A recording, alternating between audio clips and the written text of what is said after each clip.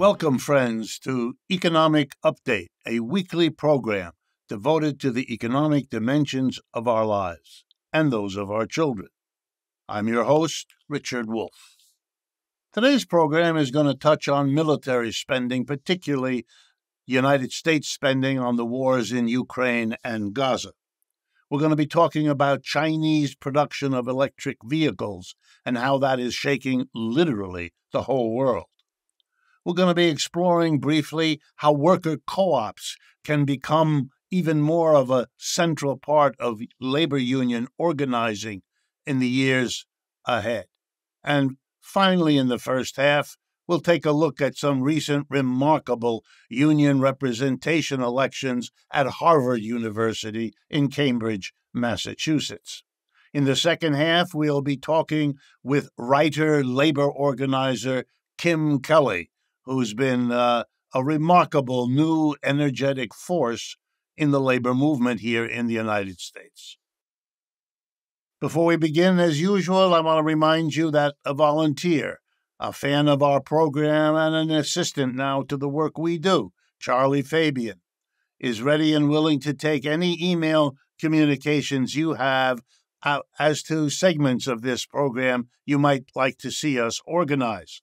If you have clippings or information, that's the kind of thing, and I'm going to give you now his email address, charlie.info438@gmail.com.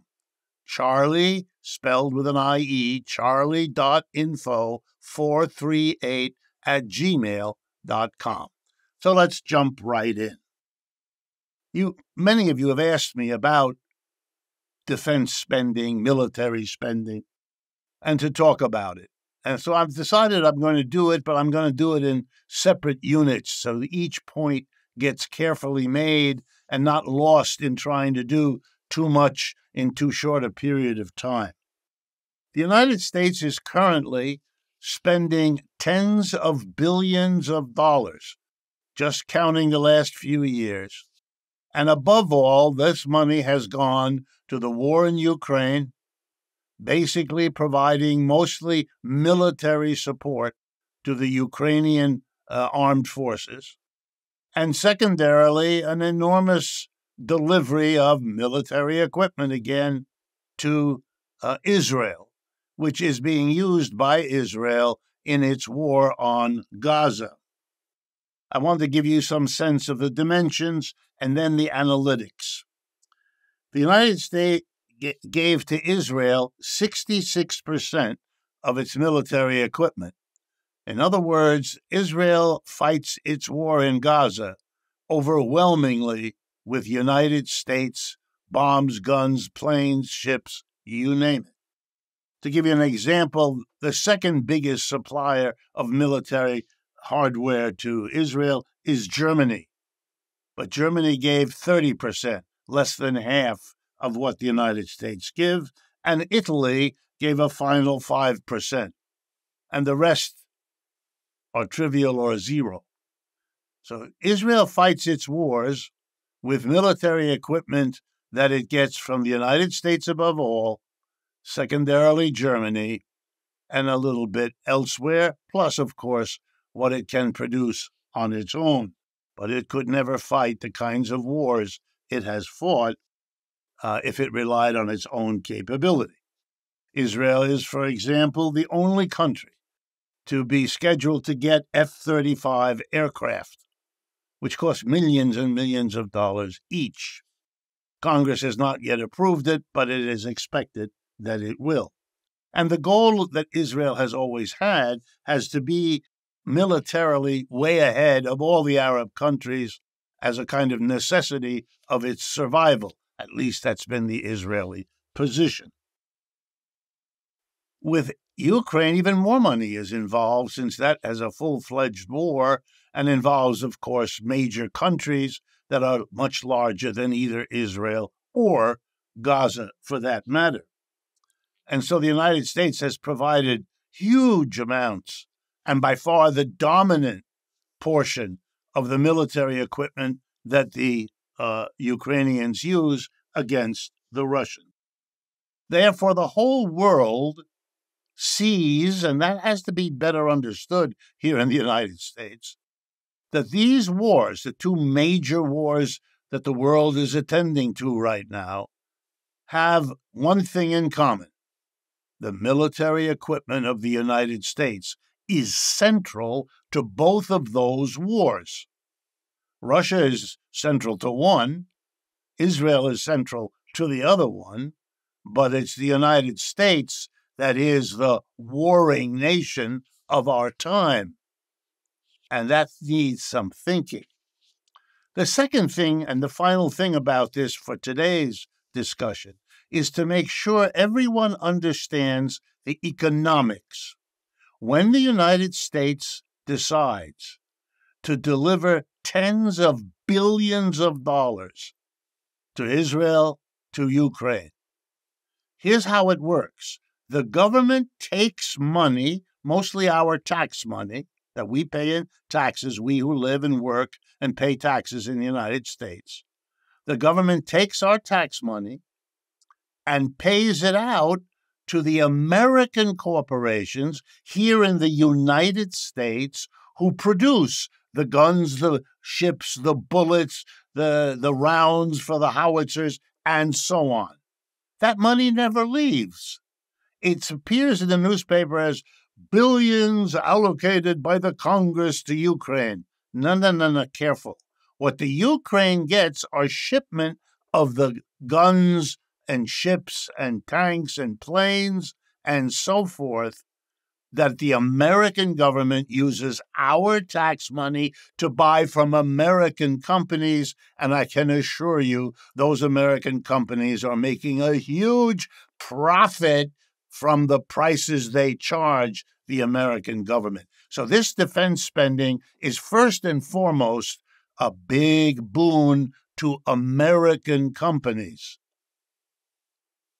Once that's done, those companies don't care if they ship those guns and bullets and drop them in the ocean or ship them off to the moon. They're happy with the profits they've made.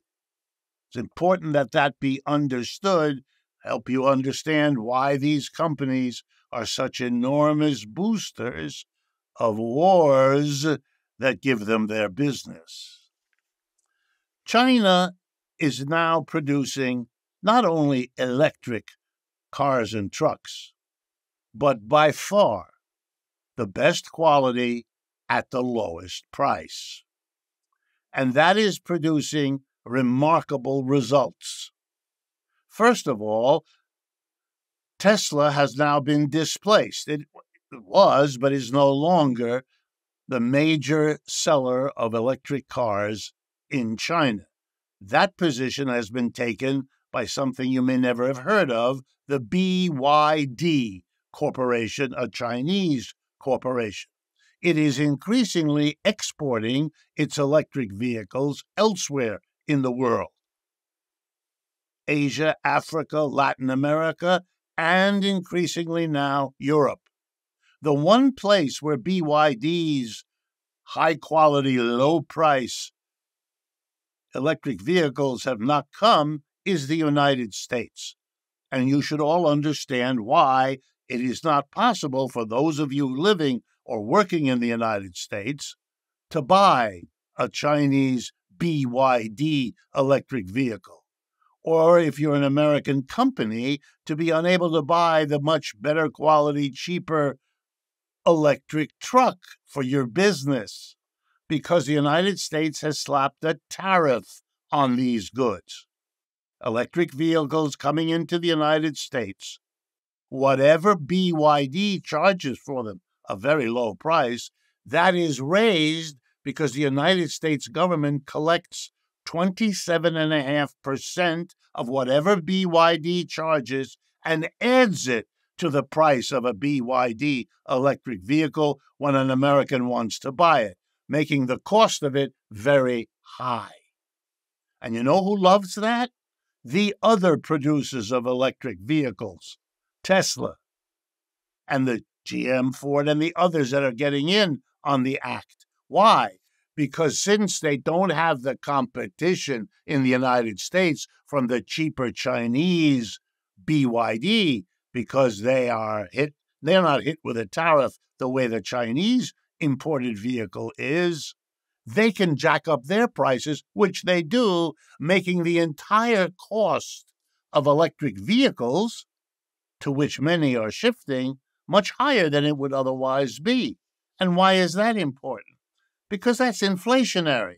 That's driving up prices in the United States. A company that buys electric trucks passes on the higher price. And why is it higher again? Because we don't allow the Chinese better quality, lower price electric vehicle in. The next time you hear Secretary Treasurer of the Treasury Yellen complaining to the Chinese, gee, you are subsidizing your industries, please remember, so are we here. By putting a tariff, you are helping all the other electric vehicle companies. It's just as if you handed them a check for $20 billion because they can charge a much higher price than they would dare if they actually faced Chinese competition. And the real question, of course, is why are the Chinese able to produce high quality and low price? Here's a hint. China has hugely greater robotics in its car factories than we do in the United States. They have put robotics on a scale no other country comes close. That's one of the reasons. Punishing them with a tariff is punishing the efficiency that capitalist competition was supposed to encourage. Here we see it discourages it, and that's not the only error made by conventional economics. What happens if a union decides to organize at a workplace? Well, one of the things that can happen is that the company says, we won't. If you're successful in organizing a union, we'll shut this workplace down. We'll move it to another part of the country or to another part of the world.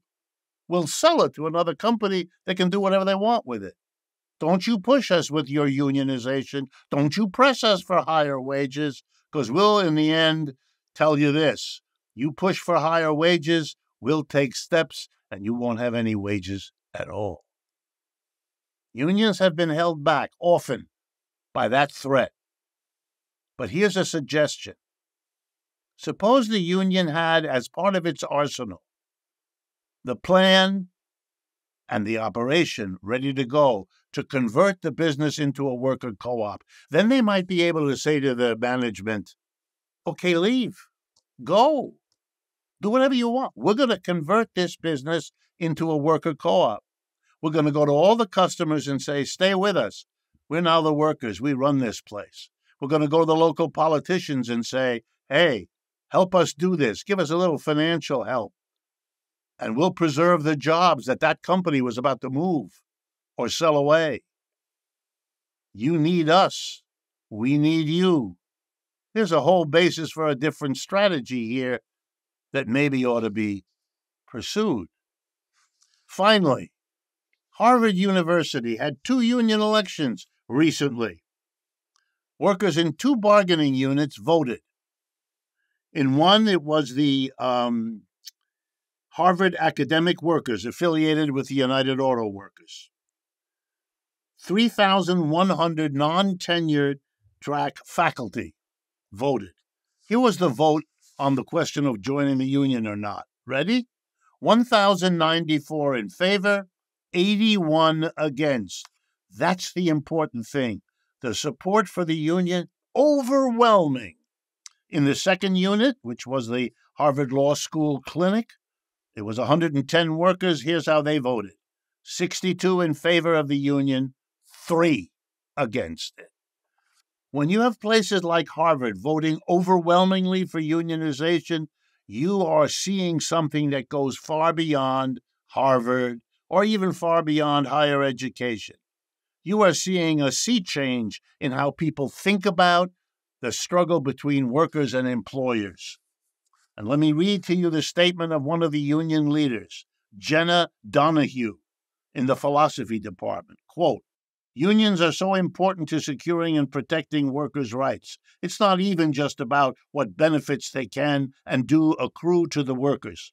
It's about workers having power in the asymmetrical relationship between the university and those who work to make it run.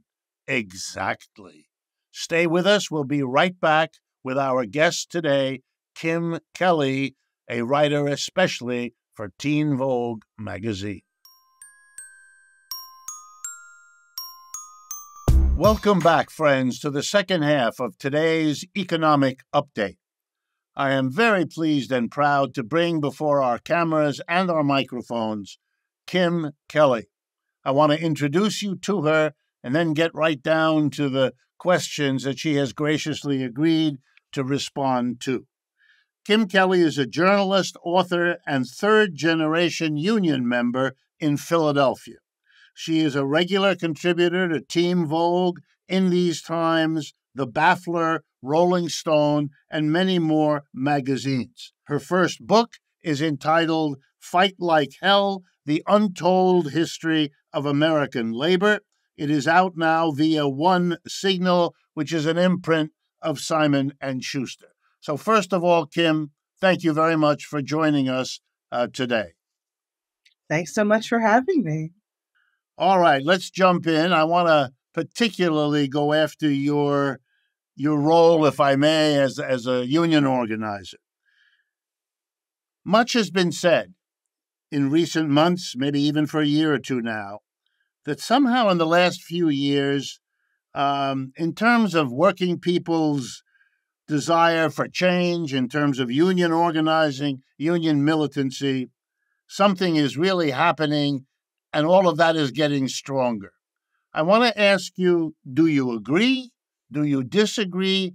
How do you feel about what you're, in a sense, trying to do in the good part of your life? Given that you're the third generation, it's been in your family for a while. How do you feel about this view that this is going on? I think it's fantastic, and it's absolutely accurate. I mean, I'm not as much of a data person. I'm not spending as much time in the Bureau of Labor Statistics tracking all these things, but I spend a lot of time talking to people. As a labor journalist, I spend most of my time talking to workers who are organizing, workers on strike, workers who are fed up. And that spirit that people are feeling, that sort of ambient vibe that something has shifted, I think that is very real. And we've really been seeing that grow and build since the beginning of the pandemic, when we had that brief moment where some workers were finally publicly acknowledged and made to feel like, oh, wait, yeah, we see you, we value you. Here's a little bit of money. Here's a little bit of acknowledgement. And then right afterwards, that was ripped away and they were sent right back to work. I think there's been a shift in the way that people value their time and their labor and their own lives. And that has been playing out across the country for years now. We have seen what happens when you fight and you win. We've seen these big strikes. We've seen these big corporations be pushed to their knees. We've even seen, the political establishment, the president, whatever, showing up at picket lines. Sure, you don't have to hand them anything, but that specific act, that mattered. There has been like a sea change, and at least as far as I've been covering labor for the past 8 years, and people older than me who have been out here for way longer, I think it's undeniable. And I am so excited to be right in the middle of it as a reporter. Do the people that you talk to that give you this impression, do they agree with you? In other words, are you also getting the sense that the people that are in movement, as you're now telling us, are they themselves aware of being caught up in something that, to use your words, is a sea change in the country? I would say so, especially the younger folks, because I think there's been an explosion in coverage of what is happening, of these strikes. There's been a lot more labor reporting. There's been a lot more mainstream reporting about what's happening. And so more folks are seeing that may not have known that before, that it may not have been part of a union family, may not have been exposed to the idea of a union before, realizing, oh, I can do that too. Like someone who works at Starbucks is organizing a union. Someone who works in video games is organizing a union. There's strippers on the West Coast organizing a union. Maybe I can do that at my job. And that is such a profound and just massive shift I remember back when I was at Vice, when we organized, I might come from a union family, but I had no idea that there was a union out there for someone like me. And I think it's really that almost psychological shift of realizing, oh, the labor movement includes me too. Oh, okay. Well, maybe I can get involved and maybe we can actually get something done. So much of the organizing and the strikes and this big push of momentum we've been seeing has come from younger workers, newly organized workers, workers who are fighting for their very first union. And of course, that energy moves on to folks who have been around for a while, to older workers, to workers who are part of more established unions. I think it's contagious. Solidarity is the best virus there is. Okay, I want to pick up on your reminding us about the strippers in Washington. In addition to enjoying that people who probably didn't think of themselves as unionized workers are in fact doing what workers do when they want to have a union. What was interesting to me, though, was, if I understood correctly, there wasn't a regular union involved, that these working women or men or whoever it was, they undertook it themselves, because it would signal to me, and I want your opinion, it would signal to me that this movement really is, yes, it's a union movement, but it's broader. It's bringing in people who want to build something, whether it's a union or not, and whether a union is helping them or not. There's enough of what you've just described as that sea change of feeling to sustain these kinds of organizing efforts, even where there isn't a union, even where there isn't a history of unions playing much of a role yet. Am I reading you right about that? That's exactly right. And one of the things that I think is very important to remember when we're talking about unions, about the union way, about organizing, is not every worker can join a union. There are so many workers who are misclassified as independent contractors, workers like folks in prisons who are barred from joining unions. It's not a one size fits all situation. And one of the reasons I thought that the dancers in Washington, who were led by Madison Zach Wu, who was a dancer herself and became a primary organizer and architect of this campaign, they they thought about it. They thought about, maybe we should try and organize the way that strippers in California and in Portland have done. But they decided that wasn't the right fit for them. That group of workers decided that their non-employee status was working for them in as much as any job works for anybody. And they decided that going through the state legislator and getting this broader legislation was the approach that worked the best for them and their community. And it's also something that is replicable, which I think is very important to note. The work that Madison and the dancers in Washington State put in and that win that they were able to notch, that is something that dancers in other states can do too. Like a stripper's Bill of Rights, that is something that is portable. It's not state specific. Some aspects of it were specific to Washington, of course, but the idea, it's like how here in Philadelphia, not that long ago, we passed a domestic workers' Bill of Rights. And that is something that has reverberated throughout the country. Every win, every victory, every push forward, that builds on work that other people have done. That is one thing that I really wanted to illuminate in my book, is that no one worker, no one organizer is doing this alone. They're building on centuries of struggle and centuries of lessons and wins and losses and this knowledge. Like none of us are in this alone. And that is one of the most compelling things about the modern labor movement, is that there really is a place for everybody, except the cops. Let me shift a little bit. A question that has, been part of the labor movement for as long as we've had a labor movement has been a kind of a delicate question. On the one hand, a union or an organization, whether it calls itself a union or not, is trying to get a better deal for the workers, for the working class, from the employer class. The famous better wages, better working conditions, and so on. On the other hand, always involved whether it's around the corner or below the surface, is another idea, which is, why are we, the vast majority, the workers, in a position of having to bargain with a tiny minority of the people involved in every business, the board of directors, the owner, and so why are we having to struggle and fight when we're the majority, and in our society, there's at least a presumption that the majority should rule, not that the majority should plead for a chance to make some influence on the... Is there, or let me put it to you this way. How strong are those ideas in this new period of labor militance, labor activity? What's your sense of the idea that maybe what we need is not just a better deal for the working class, but a different economic system that doesn't put the working class at the disadvantages it has to keep struggling to overcome? I think that is very much a part of it, especially among younger workers and more diverse groups of workers who are organizing. And even in some of the more, what we think of as more established seats of labor power. I mean, when you have the president of the UAW talking about how billionaires shouldn't exist and about how we should start planning for a general strike in 2008, that's a pretty big deal. That's a pretty big shift away from that, I guess, more conservative idea that has been kind of the status quo for a long time, that we're supposed to work hand in hand with capital, with our oppressors, with, the people in the White House.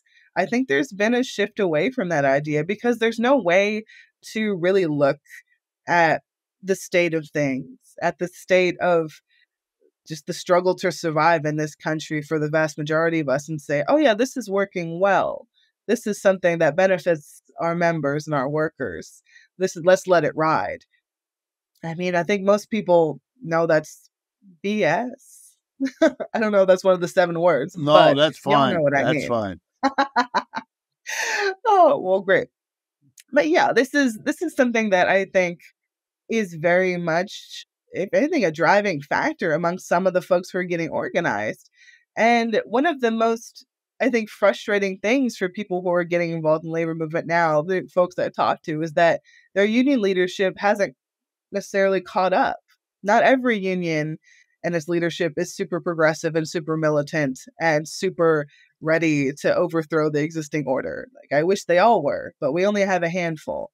But we could have more. I encourage folks all the time to run for office in their unions and get involved and really push the people that are currently in charge towards that idea that something's got to give. We don't need to play nice with the Democrats. We don't need to play nice with the bosses. All of this labor legislation that we have from the 1930s, that some of which is being threatened by the very corporations and oligarchs that, their predecessors inspired it in the beginning, that's all a compromise. Now we have the NLRB, we have, OSHA, we have these regulatory agencies. Before we had dynamite, this is the compromise. So perhaps it's time to start reminding those people who are allowed to rule our lives and allowed to rule our pocketbooks that, there's more of us than there are of you. And something's got to give at this point. Maybe, maybe appreciate how nice we've been for the past century or so, or get ready for a much bigger fight. Well, I couldn't imagine a better note on which to end. I personally thank you for saying that. It's something that I try to say, that more and more of us, I think, are trying to say. It was a compromise. We should do better. The other side never stops trying to reduce even the compromise we got them to accept. So why aren't we pushing to go in the other direction, to add what was a demand all along by millions of people too? Kim Kelly, it's been a pleasure. Thank you very much. Let me urge my audience to get a hold of a book called Fight Like Hell. The title alone makes it interesting. And I hope you'll join us again some point in the future. Absolutely. Thank you so much. This is great. My pleasure, and thank you. And to all of you in my audience, I hope you found this as interesting as I did. And as always, I look forward to speaking with you again next week.